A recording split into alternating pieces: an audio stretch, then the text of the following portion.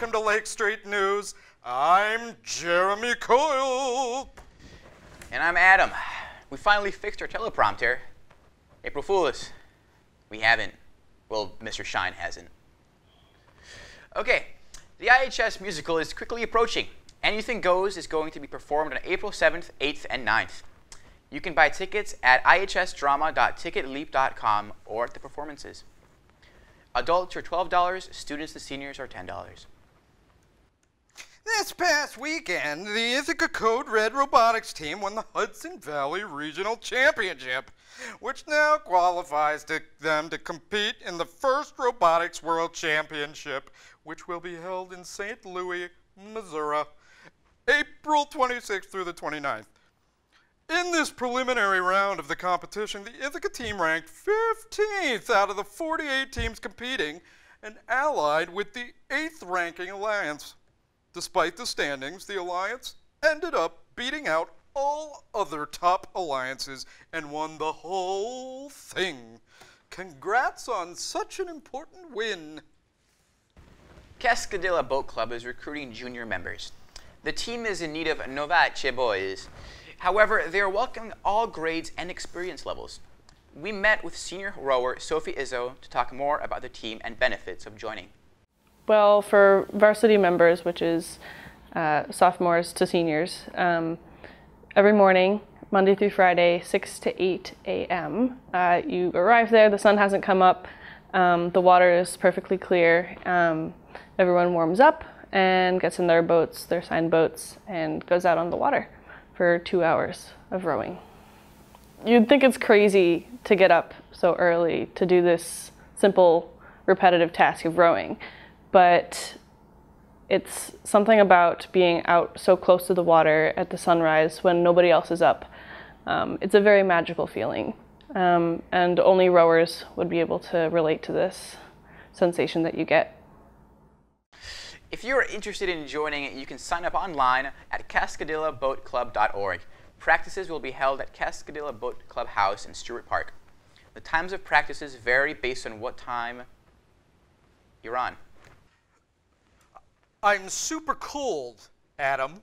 Ah, you want a jacket? I would love a jacket, Adam. Here you go.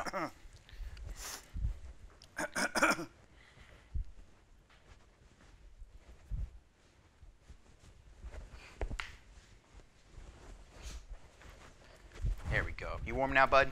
I'm getting there. That's good. Oh, yeah. Yeah, much better. Okay. Last week, on March 26th, Newt Gingrich came to Cornell to talk to the students about the Trump administration.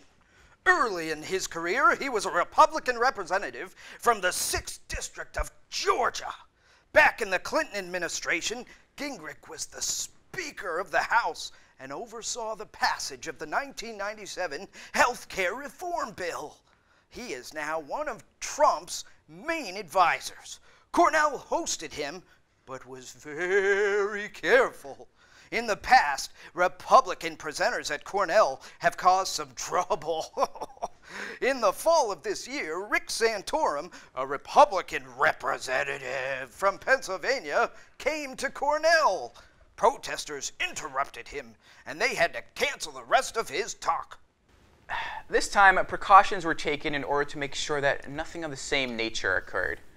Before the talk, many more police were posted, and Gingrich's speech was preceded by a discussion of the expression of all political viewpoints. Gingrich's intention was to offer an explanation for many of the actions of the president, including some of the more questionable choices and actions. He finished his talk with a 40-minute question period. Gingrich and Cornell were successful in that. There were no protests, and the crowd was respectful. His speech went over well with the students in attendance. Gingrich later tweeted, "Cornell students were very open and interested during my talk tonight. Nearly 600 came to the YAF-sponsored event. Great dialogues on issues, which points to a successful visit. It is good to see that even in this climate, these kind of talks are still possible at colleges, Adam. This just in.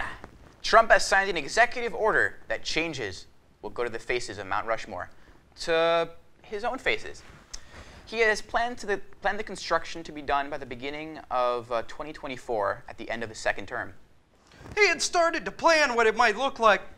He published a rough sketch along with his order. He defended this with a tweet. 2 hours ago, he said, "My face is the best face. It is way cooler than those other guys' faces. Sad." While many people on the left are outraged, some of his supporters think that his face is indeed the best face and support this move. And that's all for our show, folks. I'm Jeremy Coyle. And I'm Mr. Eckley. Thank you for joining us.